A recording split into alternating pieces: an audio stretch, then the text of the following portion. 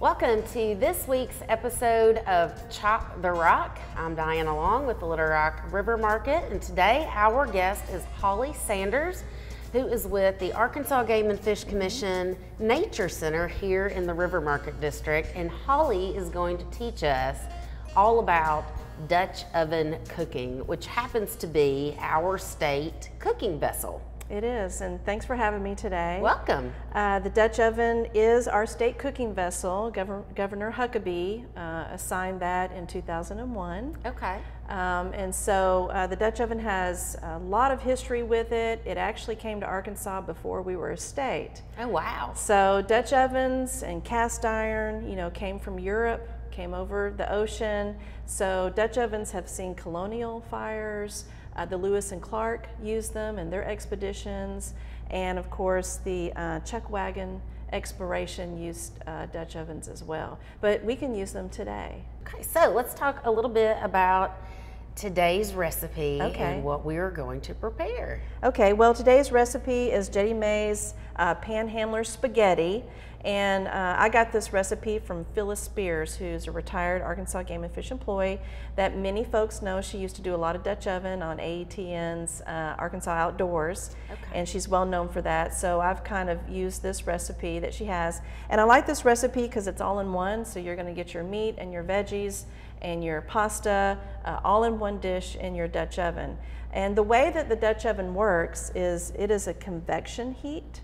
Oh. So you use charcoal or wood burning coals to provide your heat source. And with the Dutch oven, you have a lid that has a lip on it, so it will hold the charcoal briquettes on the top. And then underneath the Dutch oven, which is a nickname a camp oven, you have 3 feet. Gotcha. And so the feet are there so it can stand above your charcoal bed. And so depending on the size of your Dutch oven and the degrees that you want to cook your recipe will depend on how many charcoal briquettes that you need. And so this Dutch oven is a 12, and so the lid of the Dutch oven will have the size of it, which is the diameter of the lid. It's a 12-inch. And most recipes are cooked at 350 degrees, right? Give or take.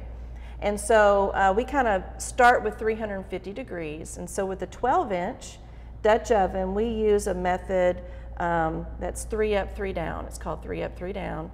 So for a Dutch oven, you would take the size of your Dutch oven, 12, and you would add 3 to go on top. So that's 15 charcoals on top. Gotcha. You would subtract 3 from 12, and that's how many charcoals you would put down.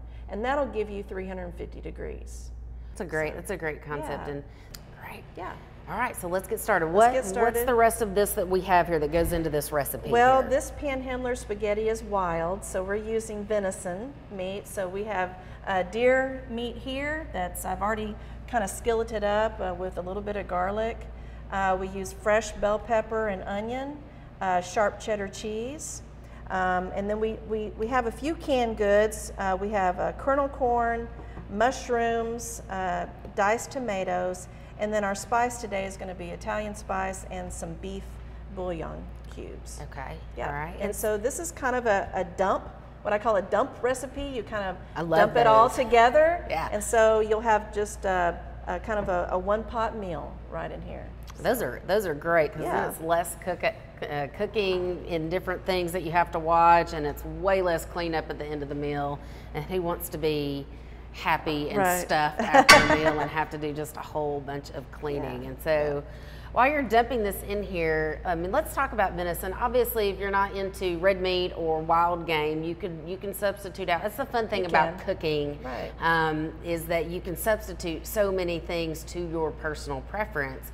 But if you're into very eating healthy and lean meats and organics, it really doesn't get any better than venison. It doesn't. We kind of call it woods to table. So deer here in Arkansas or elk, that's about as organic as you can get from meat. It's very lean. If you skillet it up, you're going to find very little fat left over that you have to strain out. So it's very healthy and obviously organic. So definitely it's tasty. So. It really is. And in a lot of dishes, I know that growing up eating a lot of wild game, which is just the kind of family that I come from, and being a kid who might go, ew, yeah, I don't, you know, then my parents would not tell me what was in it. Right. And they would pretend like whatever we were eating was what I was used to eating.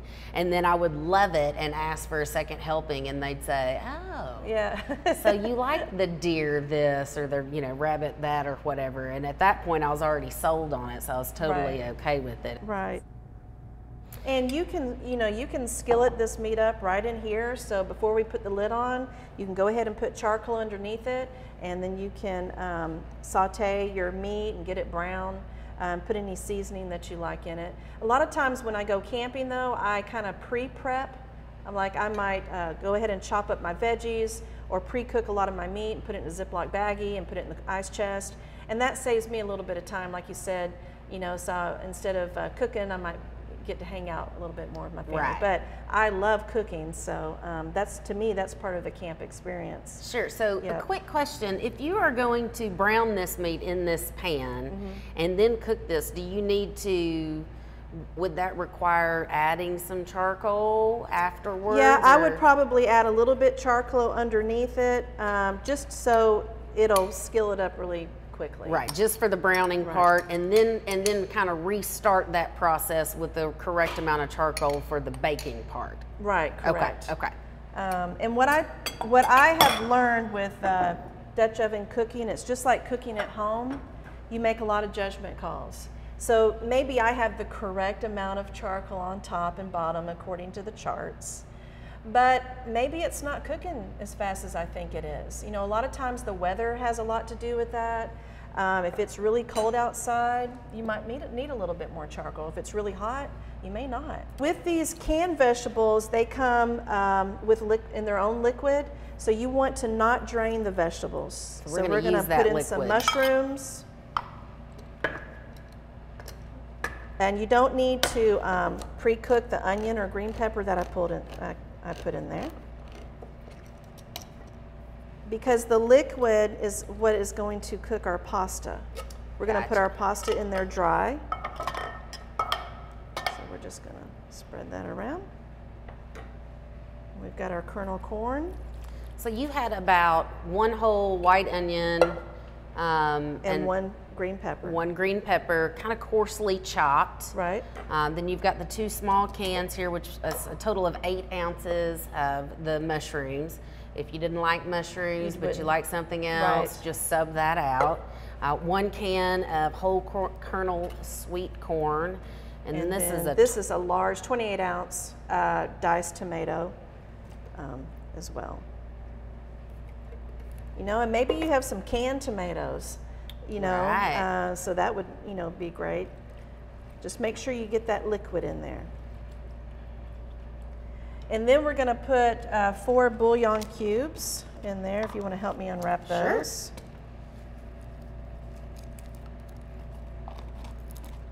And about a teaspoon of Italian seasoning. You know, and if you really like basil, like I love basil, you might could put some fresh basil in there. But if you're camping, you know, you may not bring, you know, the fresh basil with you. Just a bunch of different things too. I mean, you know, and so this blend of Italian seasoning kind of covers a little bit of everything. So you only have to have 1 jar, which means you're packing lighter ultimately, and that's always a good thing when you're packing up. Because I kind of like a campground that's not overcome with items. And so I try to keep my kitchen tidy, and less is better. Right. And then I have some sharp shredded cheddar cheese here, and I'm just going to put about half of that in here and save the other half for later. We'll put on top. Okay. And that's a couple cups? That's 8 ounces. 8 ounces. So for the whole bowl. Gotcha. And then our spaghetti, and you can use any type of spaghetti noodles that you want to. They usually come in about 16-ounce boxes, and you're not going to use the whole box. Gotcha. So we're going to use about 10 ounces, which I eyeball. And what you're going to want to do is break them up kind of small. So we'll break these up. It doesn't have to be perfect. but you don't want them super long. Gotcha. All right. So, so we've got about 10 ounces of noodles in there hard, and I kind of mix them in, and so they're going to get down into that liquid. And then meanwhile, while you're making this, we've had our charcoal. We would have had our charcoal ready to go. And so we would put the lid on here, and then we would move the Dutch oven to our charcoal bed. Gotcha. And with this one, it is 350 degrees. It's a 12-inch. So we put about 15 to 18 charcoals on top and 9 on the bottom. And 9 on the bottom. Right, and so that's going to cook 30 to 40 minutes, and turning the lid about a quarter of a turn every so often, you know, just to get that even. But if you forget to do that, that's okay.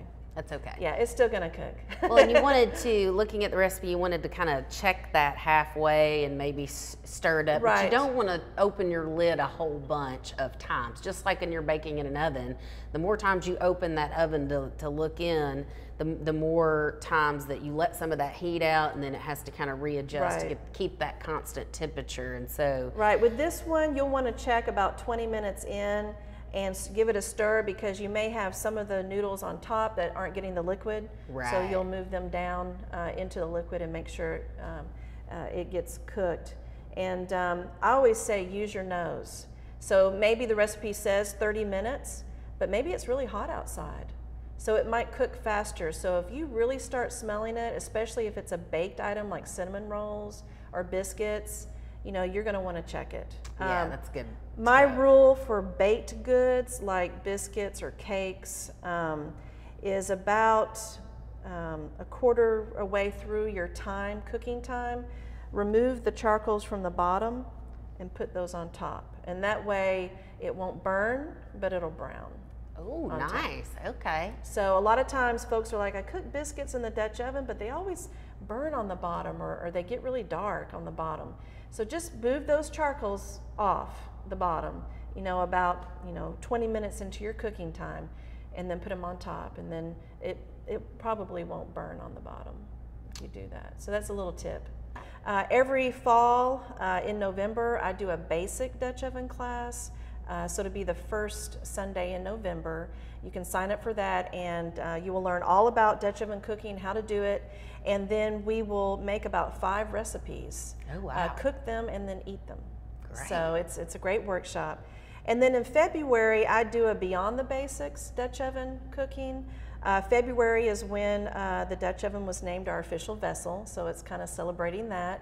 But I'll do an advanced course where even if you're a novice, you're welcome to come.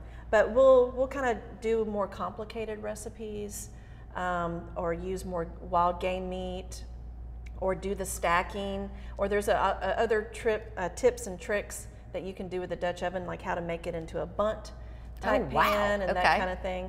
And so we kind of explore that, and so that's in February that we'll have that. And I believe this year the theme for February is going to be Wild About Pies. So we'll do pizza pies, meat pies, and sweet pies. That's fantastic. Yeah.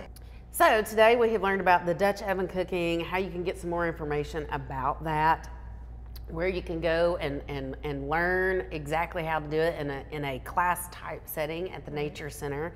And I think that one of the cool things that we wanted to showcase here today, besides this amazing way to cook, was that there's so much more about the Nature Center than just walking through and looking at exhibits. And so you have the Dutch oven classes. You can pick up your fishing license there. You can even buy your lifetime fishing license there now. Right. I know that y'all have archery classes and different programs throughout the year that really, you know, kind of help teach kids and adults too. It's not just for children, and it is a free admission. Right. Yeah, one of our missions at the Nature Center is to help people find their outside. So whatever that may be, it may be through hunting and fishing, it may be through photography or hiking or canoeing, bird watching, or even cooking. So we try to offer programs or workshops to help people gain those skills to get them outside more often. But we also have programs that highlight the fish and wildlife of Arkansas, you know, to help people learn about the animals that live around them outside and the plants. So when they do go outside, they can see so much more around them. So we do programs for the little toddlers all the way up to seniors. So everyone's welcome, and it's always free thanks to the 1/8 of a cent conservation sales tax here in Arkansas. That is fantastic, and right here in the River Market District, so easy to get to. You know, just walking right on down. And tell me what the Nature Center's hours are. We are open Tuesday through Saturday, 8 to 4:30, and on Sundays 1 to 5. Okay, great. Yeah, and sometimes if we do, we may have clinics in the evening, but we'll advertise that, and so sometimes we do evening events as well. Well, thanks so much for coming on and Thanks sharing for having this me. great technique and all this information, and the food is delicious. So I'm ready to end the show so that we can eat now, right? Absolutely. I want to thank y'all for joining us for this week's episode of Chop the Rock, and stay tuned for our next episode. Again, if you're looking for more information about the Whit Stevens Jr. Nature Center, you can visit them online at agfc.com. agfc.com, or look for their Facebook page. Great. Thank you. Thank you for having me.